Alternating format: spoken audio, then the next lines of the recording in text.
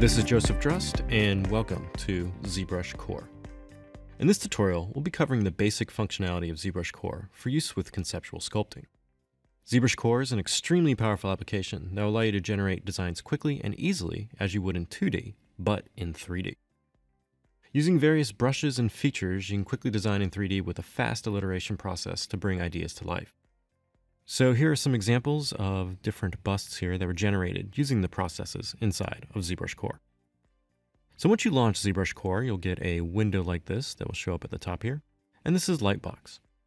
Lightbox is ZBrushCore's file management system. In here, you'll see a series of starter projects that you can load, and you also have the ability to open previous saved files that you may have created.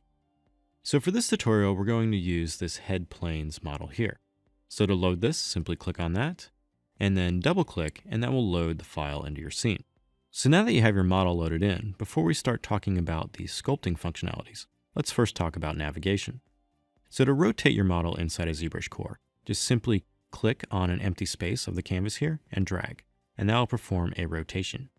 Now, while you're performing this, if you hold down Shift, this will allow you to lock into specific angles. So if you hold down Shift and you're close to the front of the model, this will place your model in a front view. If you hold down Shift and you're close to the side of the model, this will place you in a side view. So using this option here, you can rotate your model around and then snap to certain views. Now, in addition to just rotating, you can also pan your model across the canvas here. And that is done by holding down the Alt button and then clicking in an empty spot. So hold down Alt and then click and drag, and that will allow you to move your model. So now you can perform moves and rotates like so. Now, in addition to moving and rotating, you can also zoom in and out of your model. So one option to do this is to hold down the Alt button, click on your canvas and hold down, then release Alt and then drag. And this will allow you to perform a zoom. So that process again is hold down Alt, click on the empty spot on the canvas like you're going to perform a move, then release Alt, and then when you drag now, it's going to perform a zoom. Now, in addition to allowing you to just use these hotkeys to control your navigation, there's buttons over here that will apply the same effect. So if you come over here and click on this move button and drag, it's going to perform a move. If you come over here and click on the scale button and drag, it's going to perform that zoom or scale option. And then if you come and click on this rotate and drag, it's going to perform a rotate. So you can use those processes there to navigate around your model as you work. So now that you have navigation down, we can now start talking about the brush system. So down here at the bottom, you have a series of brushes.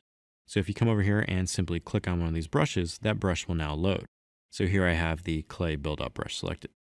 With a brush selected, if we come across our model and simply click and drag, this is going to perform a sculpt function. So as you can see here with the clay build-up brush, I'm sculpting in a positive direction on my model. With this brush, if I hold down the Alt button and drag, I'm going to sculpt in a negative fashion. So this way you can come through and sculpt positively, and then hold down Alt and sculpt negatively to start describing forms on your model. So now, in addition to just sculpting the surface like so, you can also smooth the surface as well. And this is done by holding Shift and then clicking and drag on your model to smooth out those different areas. So to recap on this, just click and drag to create a positive stroke, hold down Alt and drag to create a negative stroke, then hold Shift and drag to smooth the surface out. Now, all these processes will use the pressure sensitivity of your device. So if I just do a light stroke here, you're going to see I'm getting very light buildup of the stroke here. But if I really press down, I'm going to get a very strong stroke. So you can come through and use those to your advantage to get really nice shapes and forms on your model. Now, in addition to just sculpting brushes, there's also brushes like Move. So if I come down here and select the Move brush, and now come across my model and drag out, this is going to allow me to move the surface, so stretching out the surface as I move it. And then you come back in and smooth those areas out. And this is going to allow you to come through and create silhouettes and shapes of your model really fast. Now you'll notice right now that I'm also doing this process with symmetry. So if I'd use that move option again and move on one side of the face here, you can see it's also going to happen on the other side. To toggle symmetry, you can just press X on your keyboard, and this will turn it on and off. So if you press X, it's going to turn it off, and now you can see I'm just affecting one side of the face here. If I hit X again, it's going to turn it on, and now I'm affecting both sides of the face. So you can always disable symmetry if you don't want it on or off. Now, if you make a mark on your model that you don't like, you can also undo this process as well by holding down Control plus Z. If I hit Control and Z, you're going to see I'm going to start undoing those different processes that I just created. If you undo too far, you can hold Control Shift plus Z, and that will redo the action. So using Control Z, I can go all the way back down to the original version of my mesh. So now that we've covered navigation and also the brushes, there's one more thing we need to talk about, and that is Dynamesh. So I'm just going to come across this model here. I'm just going to hold down Shift, and I'm just going to smooth out some of his forms here. So just taking out some of those angular shapes there and just smoothing it down like so. So now that I have something like this, I'm going to go select that Move brush again, and I'm going to change my brush size on this to make it a little bit larger. You can do this by coming up here to the draw size up here and just changing the slider. You can also hold down S on your keyboard, which will allow you to get this draw size option here, and you can change it like this as well. So using these options, I'm just going to enlarge my draw size here, and I'm just going to start stretching out some of the model. Now I'm going to do a large stretch here, so I'm just going to pull this out quite a bit like so. Now as I'm pulling this out, you're going to notice that it's going to start looking a little blocky in this area of my model. And this is because we're stretching the material the model is made of. So if I come through and say now go back to that clay buildup brush and get a small draw size, and now I want to sculpt something from here all the way to this nose, when I start my sculpt, you're going to see it's pretty crisp and clear. But when I get to that area that's stretched out, you're going to notice that my stroke is going to depreciate. So you can see now I'm getting this kind of chunky effect. So ZBrush has a process called Dynamesh, which is its digital clay. This is going to allow us to redistribute the clay on our model and remove this stretched area. So Dynamesh is located underneath the tool palette here in the Geometry tab and then under Dynamesh. And it's this large button right here. Now this model already has Dynamesh active. So what this means is that I can simply come off of my model to the canvas like so. I can hold down Control and drag out a box. And when I release, it's going to reapply that Dynamesh, which is going to redistribute the surface of the model.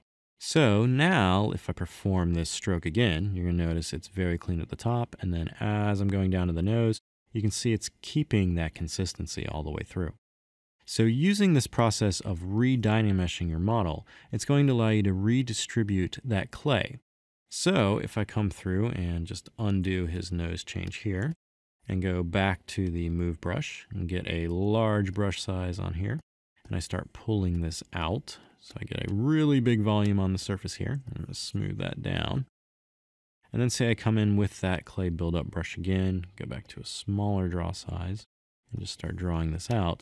At any point, if I start distorting the model too much, like this, I just simply hold Control and drag off and redistribute those polygons through that Dynamesh functionality. So now this is all redistributed, and now I can come back in and sculpt in this area again, and I'm going to get the same resolution when I'm sculpting here as if I was sculpting here as well. So that is the process of using Dynamesh. Now there's one more thing I want to talk about quickly, and that is masking. So I'm just going to go back to this version of my model here. I'm going to hold down S to get my draw size a little bit larger, and then I'm going to hold down Shift, and I'm just going to smooth out all the features here. So I'm going to make him pretty smooth all throughout. So just holding down Shift and applying pressure to those different areas to smooth the mesh out. So now that I have something like so, I'm going to hold down S to get a smaller draw size. And I want to come through and apply some masking. So this process here I'm going to do quite a bit when I'm working on this bust to describe different forms such as noses and ears. So to apply a protective mask to your model, just hold down Control, and this is going to give you the mask pen. Now with the mask pen selected, if you come across your model and click and drag, you're going to notice you're going to get this mask effect. And this is going to protect any area that has this mask on it from your sculpting. So if I come with the clay buildup brush now and drag up here and drag across, you're going to notice that that masked area now has been protected from my sculpt. So you can use this to your advantage to describe different transition areas on your mesh. So let's undo that sculpt there and get us back just to this mask. And let's say now I want to pull an ear out of the model here. Well, if you hold down Control, it's going to give us that mask pen again. But while you're holding down Control, if you just click off your model like so, it's going to inverse your mask. So just holding down Control and clicking off the model will allow you to flip the mask. So now that I've flipped the mask for this ear here, I can now just use this clay buildup brush and just pull the volume of the surface out, and it's going to give me this effect. So now I can clear the mask by holding down Control and clicking off the model, and then I can hold down Control again and click off the model to apply that Dynamesh. So now I have an even distributed surface across the mesh there. So now I can come through and have this quick silhouette of that ear kind of described, and now I can come through and sculpt on it. So just pulling out different forms like this. So after you have a handle of these functionalities, now you just need to come through and just start playing. So this video has been sped up. It's a bit of a time lapse here, just going through a whole bunch of different busts using the same functionalities we talked about earlier. So when you're modeling with ZBrushCore, think about it as you're working with clay. So you come through and scrub the surface out, change the design entirely on the fly, and just keep fleshing out different ideas. So this time lapse here is going to go through a whole bunch of different busts, so just random heads that I saw shapes with when I was working with the digital clay, and just fleshing out those ideas, and then if I like it to a certain point, just scrubbing it out and starting over again. So you can really see the power that this application has for realizing any of those ideas you have inside your head. So sit back and watch, and I look forward to seeing what you guys create with ZBrushCore.